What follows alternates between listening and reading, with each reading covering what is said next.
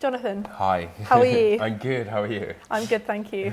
So talk to me a little bit about what life's been like since you showed your menswear, because it's been quite hectic, hasn't it? We're quite up against it at the moment. We're obviously working on many projects. We just finished Resort 2 weeks ago. We've been in Paris. I've been working in Milan on another project. So yeah, it's going full on. And we're straight into the next menswear show. Yeah. So I haven't really had time to think. time to think. Oh, you need a holiday. But it's all good, you know. I'm still smiling, so I'm sure that's a better thing. Yeah. So talk to me a little bit about the reaction, because we were talking about this before we went live, and there has been... It's very interesting. I find it sometimes very difficult because when you design a show or an ongoing process, the reality of garments become your own reality. You know, like they're in your studio, they're around you all the time. The normality or the impact of them is the same no matter what way you look at it. Do you know what I mean? Because you're so used to the pieces. It was a very odd thing to have done a show and it be on, you know, CNN, news channels, you know, the Daily Mail and things like that. It is a very different thing to be thrown into something where sometimes you feel misunderstood, but at the same time you kind of, if that genre was getting it, then I wouldn't be doing the right job. If you know what I mean. So, no, I love debate. You know, I'm not going to read everything, but I love, you know, for me, clothing has to make you think, and I think it's extremely important that that when you present an idea, it has to cause. It's not to cause controversy, it's to cause a reaction. You have to question something, you have to think. It has to open up an idea, do you know what I mean? It's interesting that you say you want people to question things, because some people, like one of the criticisms that was bandied around a fair bit, particularly in some of the sort of channels that you mentioned, was that, you know, it was just done to shock. But I don't see what's shocking about it. That's my problem with it. Do you know what I mean? I don't necessarily look at the silhouette and think it's actually that shocking. Ultimately, I am not going to tell a man to wear a trouser with a garment, because ultimately I do not see the human race or the man as unintelligent in that way. It's about a build-up. It's about architecture. It was about suspended architectures. It was about line. And it wasn't about how far you could push the line. It was about how you could disproportionately balance it so that you build a new character. It's not about androgyny. It's about architectures. It's about, you know, it's about different proportions, you know. And I think what I'm trying to like understand is, I think I do clothing to make it believable. Clothing should not be non-believable. And I think the problem was it was uncomfortable for people.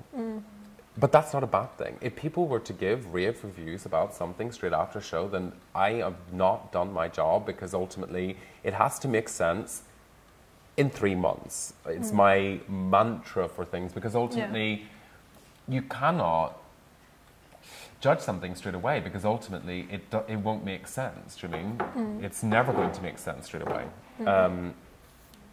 because it's not meant to. It's an idea. It's, you know, clothing has to be pushed and has to be new.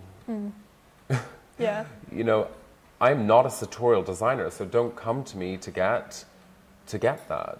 You know, I hope that people come to us to experience something, to find something within themselves, or to find something which is a line that they have not seen before, or a proportion that they have not seen. You know, shows are spontaneous acts, but they're calculated. there, if I was going out to shock, I would have done something more shocking. You know what I mean? Like, yeah, that's fair enough. Should we have a look at? Yeah, no, go for it. I'll pause as we go along so we can. When you're ordering your show, do you think a lot about how it's going to appear online? Yeah. Yeah.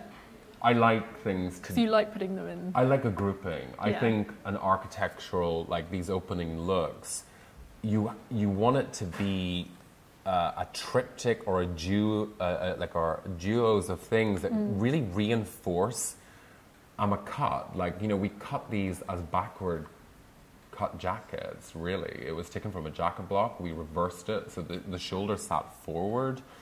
The neckline was developed by just stapling it with a stapler, which then evolved. We brought the darts to the front so that the back hovered. You got this kind of suspended architecture, kind of a bit froggy, You talked in your show notes about this kind of, bourgeoisie bedroom habits and this kind of middle-class kinkiness, which I found quite interesting. It was because for me there was something very British. Yeah, it's something. Yeah, I think I live and work here. I'm originally from Northern Ireland, but there is that element of it's a twisted kind of humor. Do you know what I mean? Which ultimately is which the kink aspect of it is that idea of flesh. Flesh is a graphic line. That's the point of it. I mean, you soften the neckline and you soften with a short line. It's a very kind of, you're softening two architectures to meet together, which is like a two-piece look. And you want to look to have conviction, and it's like you want it to have a feeling of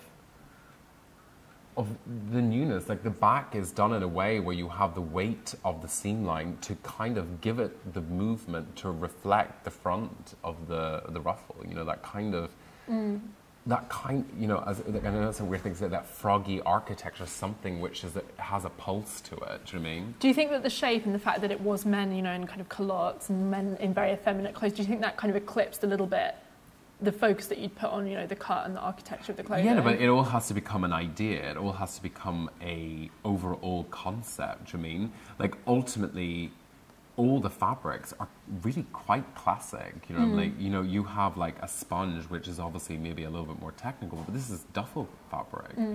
It's not, a controversial texture. Do you mean?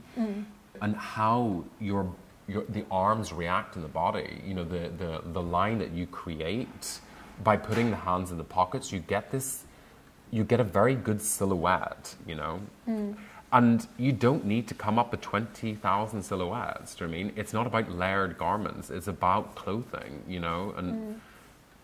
and I think that's what turns me on, do you know what I mean? I want clothing to be constructed, do you know what I mean?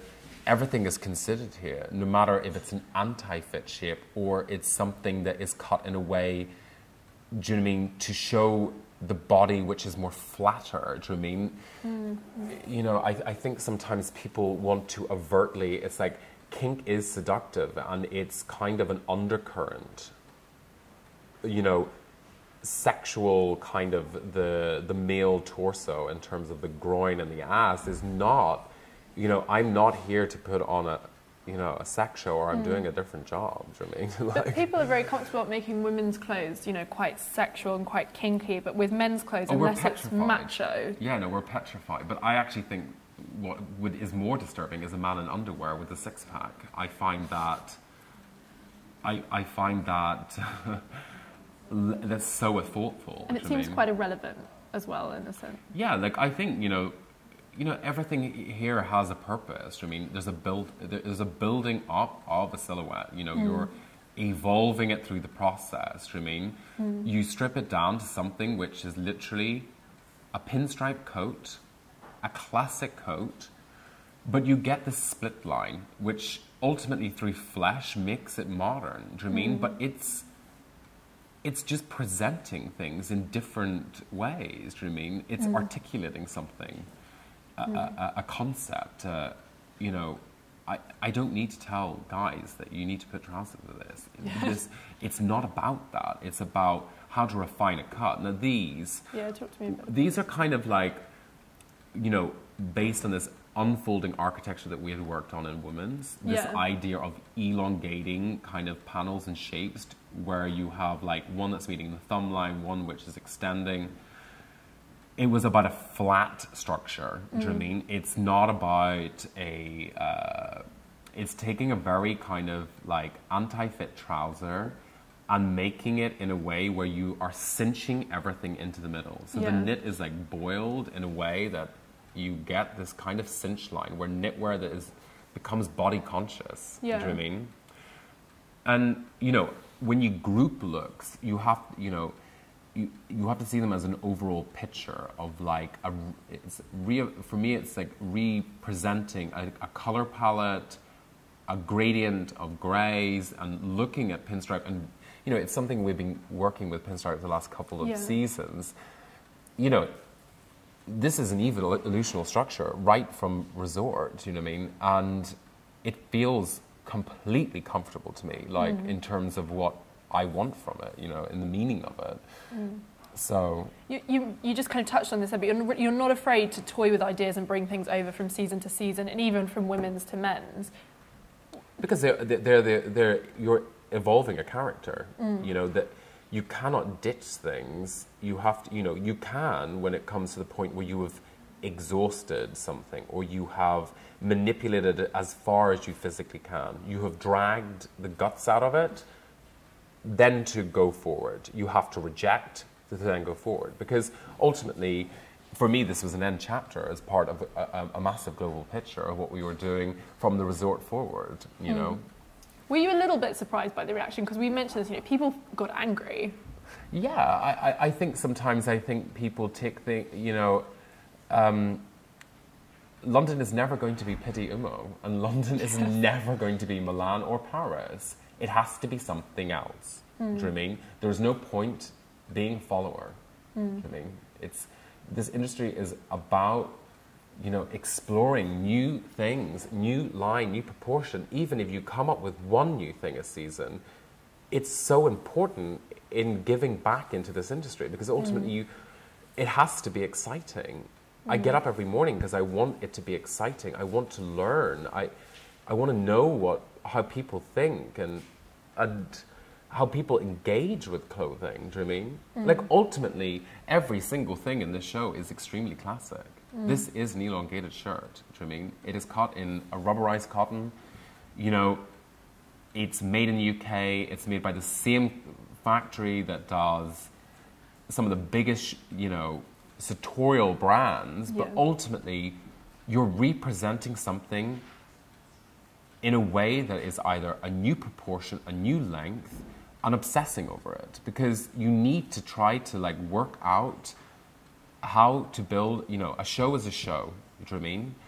You know, I read something which, by Joanne Furnish, and it was like, you do not see any man walk down a street listening to Angel Hayes in that situation, because that is not reality. Ultimately, you are presenting a possibility of a statement of what is in your mind to people to be able to digest, you know, to make and distill. You cannot, you know, you cannot please everyone. I am not here to please everyone because it's impossible. Like, you physically can't. But I believe in what I do. I believe in what I'm presenting, because we work extensively on this in terms of research, in terms of like finding balances within what I think and what my team thinks and what we're trying to present to people, because I think it's so important we have to think of all aspects. Talk to me a little bit about your research for this collection. You know, like we were looking at like taking garments apart, reconstructing them, taking things that were classic, representing them in a different way. You know, cutting garments in ways that became more naive. Like, they became a controlled naivety, that you could look at something and you would see one thing and you could think another. You know, it's like I was listening to what you guys had recorded, and it was like, you know, some of the shorts, it was like, they're not corseted, they're just A-line cut. It's an illusion, you know, it's, you know, but that's exactly what you want people to think. Yeah. You want people to think the difference, because ultimately when it goes into the shop floor, you want someone to have a second opinion on it, do you know what I mean? Tell me a little bit about, because we talked about this before we went live, and it was very interesting, the kind of things that people have picked up. Because people haven't been afraid of picking this up, have they, of buying certain pieces? We've, you know, we have got, you know, we have, like, the show has increased. We have bigger sales than ever. And the reason I believe in that is happening is because it's a concept, it's an idea. Yeah. You don't have to wear all of it. Do you know what I mean? It's you pick up on a tiny piece of it and you can run with it. Do you know what I mean? Ultimately, this with trousers is a look. Do you know what I mean? It is, you know, but you want to try to build something new. It's important to do that, you know? And, you know, our sales have gone from like 15 stockists to nearly 40. Yeah. You know, like 35 to 40. Like, it's a massive increase. You know, we're taking on some of the biggest stockists in the world. I mean, and because ultimately, you have to see it in the flesh. You know, like, the show is one thing, the other part is another. One is about a narrative, and the other part is about going, you know, to the shop floor and consuming. You know, there's a difference between fashion and clothing. It's a very different thing to do. There was both in here, because there was fashion and there was clothing. You know, some of those knits, you can see them translating to very different stuff. Yeah, of course. You know, these dots were like an exercise on, you know, it's a very kind of technical kind of knit. It's like a very kind of sponge, neoprene kind of feel. It's sort of, you've got like, it's a mix. We were trying to obsessively try to get a jacquard or an intarsia into a circular format to be able to exercise a color process. Do you know what I mean? It, you know, and it's, you know, that kind of taking something which is as simple as a sweater and kind of thinking how to make it as a fully faceted garment which has a touch and a feel of something else. Do you know what I mean? And that's what it's about. Talk to me about this look here. So this is, you know, I was very interested in this idea of one-piece looks. Jackets became one-piece looks. Now this is ultimately the same length that you would get on a large t-shirt.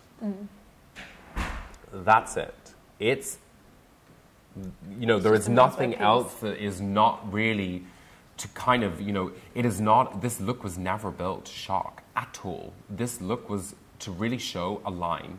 The line where the line meets the thumb, you know, it's a very important kind of like, it's like the moment where you can sit and not reveal. It's, you know, for me it was like, I love this look because I think it's so pure. It's effortless, but it's not a thoughtful. Do you know what I mean? It is something which is quite like a very kind of like slim cut tank, which is longer, but ultimately could be a shift, could not be a shift. You know, it's quite exciting to see the flesh. The flesh is what is exciting here. Do you know what I mean? And it's not, you know, it's not about sexual perversions. It's about, you know, a comfortness. You know, I think sometimes I think people maybe felt like it had crossed maybe an uncomfortable line for them, but you know, your old comfort lines are different. I mean, and for me, this is a proposal. You know, it's interesting you talk about comfort because we were talking about this, about how the boys actually, they looked comfortable in their clothes, and we were saying that's actually, I think, something that made people feel even more uncomfortable with it, because all those models looked very at home in what they were wearing. Yeah, because you know, a lot of the guys who are at Walking Show are coming into series of fittings. You know, like, you know, they're hyperly professional people. Do you know what I mean? They are, you know, it's what they do. They have, you know, we spend months researching different people to be in the show. It's like every aspect has to be taken into consideration. Do you know what I mean? And it's important, like it's super important that you know, the person that you're using is comfortable in what they're doing. Do you know what I mean? And they believe in the character. Do you know what I mean? Like this kid here, Danny Arter, like has been in many shows of ours. I believe in that character. I think he holds the clothing in the right way. It you know, there's a beautiful kind of, you know, line here. It's about the slashes. It's about certain reveals, like, you know, exposing certain parts of the body. I'm building up line, like, you know, and each guy is an individual character. We talked a little bit as well about women buying this, because I know there are similarities to your proof. Yeah. But some designers don't like women buying their menswear. Do you mind? I don't mind. You know, for me, clothing is clothing, no matter who it's on. It's all about the person who buys it, you know. If I was to sit here and kind of like say that who should wear what and who should do and how they should wear it, it's like defeats the point. Do you know what I mean? It really defeats the point of the whole process. And you know, we have done a resort, and the resort is a different take on this, because ultimately it's a running dialogue. As a designer, you're on a running dialogue because the seasons are like back to back. So, you know, you want to try to look at ways in which, you know, I sometimes actually think unisex is kind of like an amazing thing. You know, I think in the 90s it was such a big thing.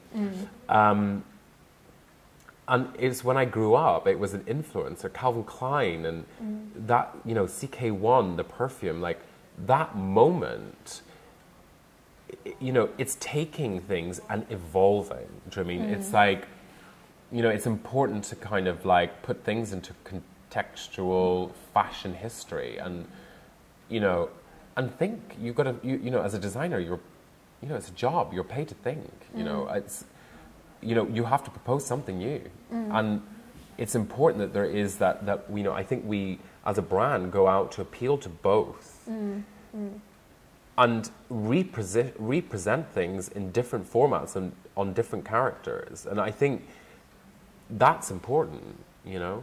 Talk to me about this kind of shape, because this idea of a man, you know, with his hands in his pockets, that's quite a masculine shape. It's a very masculine shape. It's like that idea of hands in a puffer jacket, or you know, that. Or even in, you know, like an overcoat over a duffel. suit. Yeah. And I liked this idea of, you know, why we kind of brought this into this part is this idea where you get this like window of leg, and you get this kind of architectural, froggy structure from the arms being in the pockets, which for me is a very new way of presenting how to position arms. Do you know what I mean? How to position the attitude, ultimately, you know, giving that character.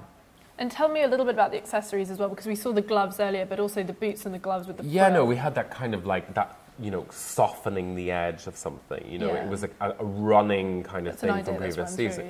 You know, which will drop. You know, but for me, it was like we still had stuff to exercise with it. You know, like the boots, it kind of softened the line. It kind of made it less, you know, equestrian. It took it somewhere which was different. But as you say, a riding boot and a white glove, you know, those are very typical historical menswear pieces.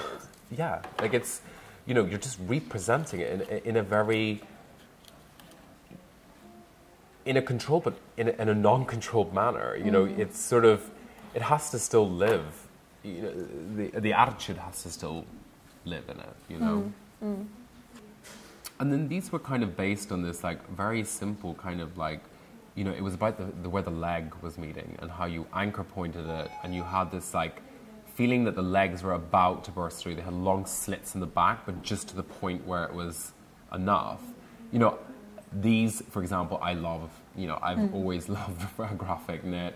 It was the idea of like looking over the fence, looking to the other side, you know, and these kind of like A-line cut shorts in a duffel fabric, super simple. The idea of, you know, that kind of school look. Yeah, for me these were the most kind of fetishistic looks, because there was a school uniform. Yeah, there's, you know, and this is just your classic camel coat and camel hair, you know, like really nicely cut. We wanted to really work on how like we could get the line where the knee would hit so that it would just kind of elevate just enough. Do you know what I mean?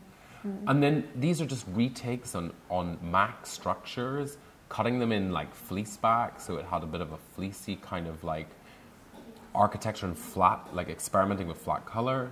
And then these we had spent a lot of time looking at different kind of like rib architectures around the neck. So yeah, like it's like interfolding necklines, and then the back is like white, and you have, you know, it's a very hyper-technical knitwear meeting something which is quite traditional in the stitch, but it was an exercise, and it was actually lots of multicolors inside them, and how multicolor can become one color, you know, one palette.